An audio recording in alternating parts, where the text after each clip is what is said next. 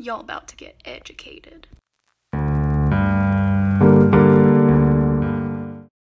Now today we're going to talk about Edith Finch. This is a story-based, third-person adventure game, but the genre is adventure, technically? That's what the internet told me when I looked it up, but it's very confusing. It's like a Life is Strange, Gone Home, etc. type game. And our protagonist of this story is, of course, Edith Finch. She is the character that you're going to be playing as for the bulk of the game-ish. So Edith is the only person left in her family who is alive. She's inherited this big-ass house because her grandmother was, like, insanely rich for some undisclosed reason. And she decides that she's going to learn all the secrets of her family because her mother left her this key, and she's decided that she's going to figure out what the key is for, and her mother has finally decided to let her in on the secrets of her family. Her mother is dead, by the way. So the whole game is basically the stories of Edith's family and how they all died. So you're going to play as a different member of the family for every story that you're going to play through. Now, this is where the spoilers happen. So if you haven't played Edith Finch, pause this video, go get it, go play it. It's like 2 hours long, then come back and finish.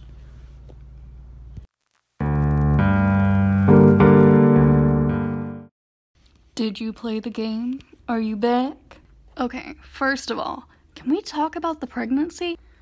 Like, she just chose, the writers chose to reveal that in the strangest, like, I don't understand. Like, she was just talking about her family history, and she's, like, walking around, climbing stairs, and she's like, oh, by the way, I'm, like, 22 weeks pregnant. Surprise! And yes, those of you who have also played it before are gonna be in the comments already saying, oh, but you could have told before because you look down and she has a tummy.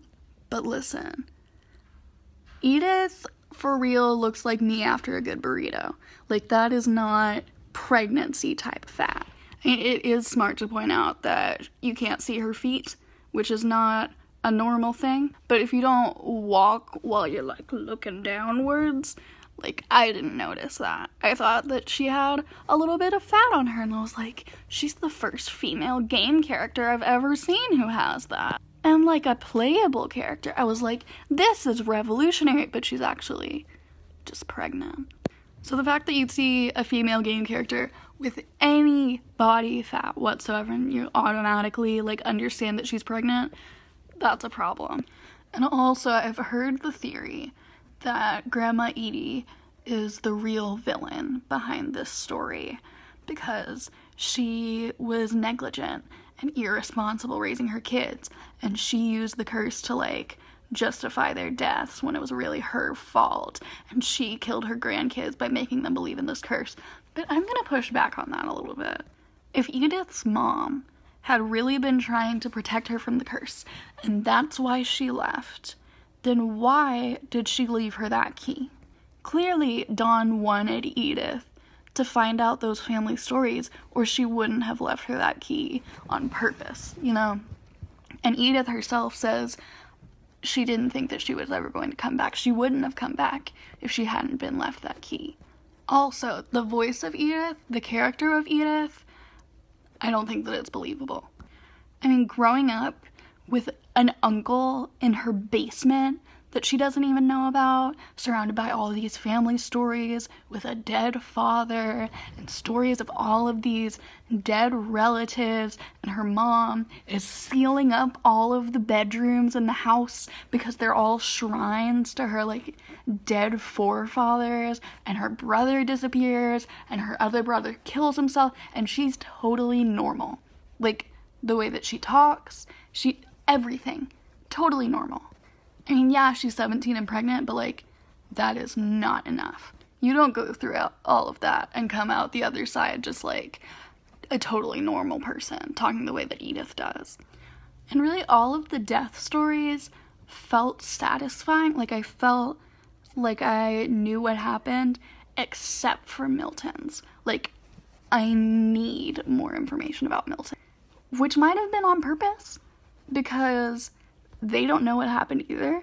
Milton just kind of vanished, I guess. He was just gone. So maybe he's alive, question mark? Like, I guess we don't know because the family doesn't know and they want us to feel the same way, but like, it's frustrating. I didn't like it. And of course, the most poignant take the cake moment in this entire game was the story of Lewis. I knew coming in that it was going to be a different experience because I was told about it, but like, man, I kept expecting like different things to happen. I thought when he was severing the fish heads that he was going to put his hand under there, like his whole arm, and he was going to die from blood loss. That's not what happened. I feel like when you depict suicide in any sort of art, like, it can either go really well and be beautiful and poignant, or it can, like, if you get it wrong, you get it very wrong and it's horrible. And I feel like they did this beautifully.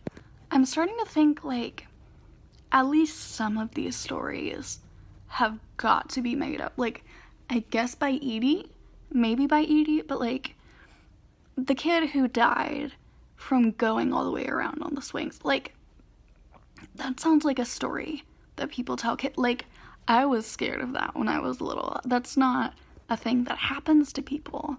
And I understand that, like, they are made up in the sense that this is a video game, but like, I think that even in this fictional world, they are fictional stories. And even after Lewis, the biggest one that I can't get out of my head is the death of Sam and killing that deer, but it's still alive and it ends up killing him in front of his daughter, in front of Dawn. And like, that's another thing. Edith cannot be normal because Dawn could not have been normal. After seeing her dad killed in front of her by a deer that she had shot, like, I'm undecided on how I feel about the ending. I mean, it was right, and this boy is now the only Finch now that Edith is gone, and like, you have to guess whether or not he's going to be affected by those stories and like meet the same fate that she did, but now like the family isn't over. So maybe sequel, question mark? What do you guys think? Thanks for watching. Let me know in the comments. Bye!